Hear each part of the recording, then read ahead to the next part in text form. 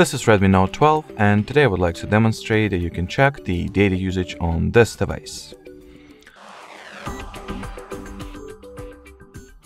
So first and foremost, launch settings, then enter the connection and sharing category.